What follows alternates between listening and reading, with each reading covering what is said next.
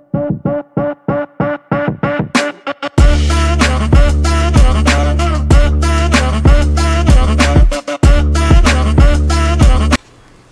folks, so I'm on the bench here with yet another piece that belongs to my friend Steve. This is a Pioneer SX680. It's a little 30 watt per channel amp. It's got STK outputs. Some people don't care for those. As long as they work, everything's good. But this is exhibiting some really strange phenomena. So I'm going to set it up on the test equipment. We'll do the dim bulb, turn on test equipment. I'll show you what's going on. Okay, so I've got this connected to the dim bulb tester, and it's important when you use this that you use an appropriately sized bulb. The whole purpose of the dim bulb tester is to starve the unit of any current should a short circuit occur. If there's a short in the unit, the bulb glows brightly, the filament starves the unit for current, which may cause further damage. So I've got this plugged in now, we flip it on, and that's perfectly normal behavior. Now this okay, it's starting to glow a little more brightly, but it's still not bad. I've got it hooked to my dummy loads, and we're going to take a look at it. I've looked at this already, and wow, it's something to see. So we got to take it off the dim bulb. But I'm going to turn the test equipment on. I'll show you what I saw. Okay, so I got this connected to the test equipment here. We're going to turn it on, we're going to put some signal through here and see what we get.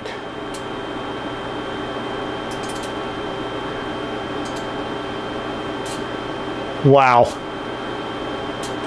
That is like beyond ugly. And it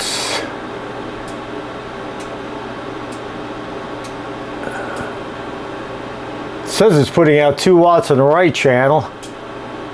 But boy, look at the distortion products. 60%, 61. Okay, we're gonna have to take a look at this and see what's going on.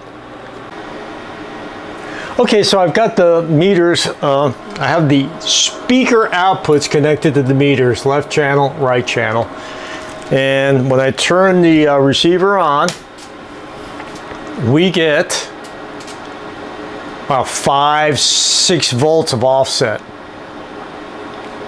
Both channels are pretty similar, although the right channel looks worse. And if you look at the scope, you can see the right channel's got some noise issues. We're gonna have to take a look at that. Meantime, we have a lot of positive offset, and that gives us an idea where to look at. Both channels are causing problems, therefore we need to take a look in the power supply that feeds it. Specifically, what we're going to look for is a loss of the negative supply, which would cause the output to lean positive. Okay, so this is a portion of the schematic showing the output stage, and I copied and pasted it into Paint, and I just put in some of the expected DC voltages here. The outputs are fed by positive 30 here and negative 30 here. But we also have a negative 33.3 volts that comes down into here. And I believe it also comes down into here. So it feeds these transistors, one in each channel, and we should have negative 32.5 volts. We should have our negative 33.3 here. So we're going to look at the power supply schematic and see what the story is with that. Okay, so this is a small section of the schematic showing the power supply, and we have our positive 30 and negative 30 volts. Now these are not exact numbers. In fact, you can see they say positive 34.5 here and negative 34.5 here. They're not regulated. A few volts is not going to change anything or hurt anything.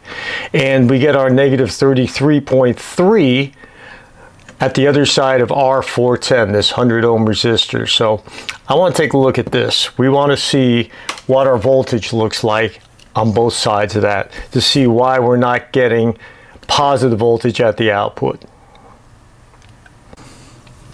Okay, so looking down in here, this is our 410. This is our 100 ohm resistor, and I want to turn the receiver on and check the voltage at both sides of this with respect to ground to see if we're getting our voltages. So let me get the meter set up and we'll see what we get. Okay, so I've got the meter set up. It looks like it's somewhat in focus at least. And I'm going to turn this on and we're going to probe both sides of that resistor and see what we get.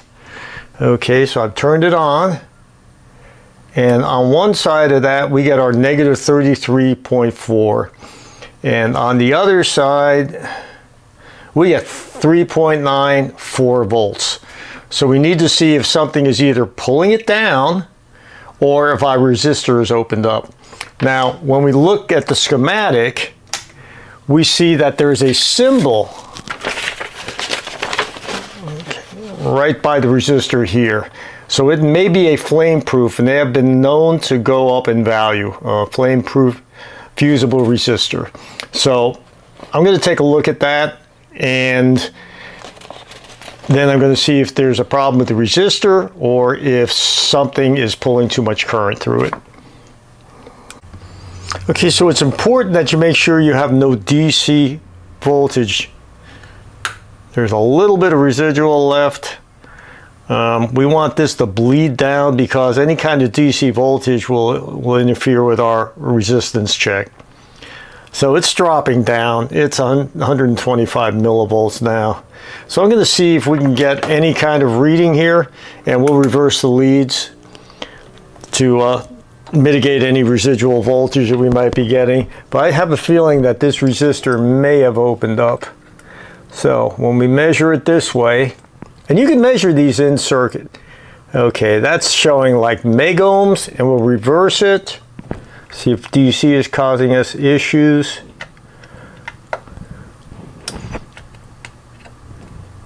Yeah, I think it's probably a few megohm. These fusible resistors have been known to go bad over time. I don't know if it's age. They take so many surges and then they give up the ghost. But anyway, I'm going to pull that out and we'll check it. But I believe this is at least part of our problem. Okay, so I got the resistor out, and there are no markings at all on this board. But the resistor was right down in here. And I was able to find it by looking at the layout diagram that comes in the manual and seeing that R410 was right next to a 2-watt resistor and very close to our filter cap. So that's how I was able to locate this. So I've got it out now. We're going to take a look and see just how that tests. I have a feeling it's going to test pretty badly. Let's see what we get. Okay. No glare on the meter. Nothing up my sleeve.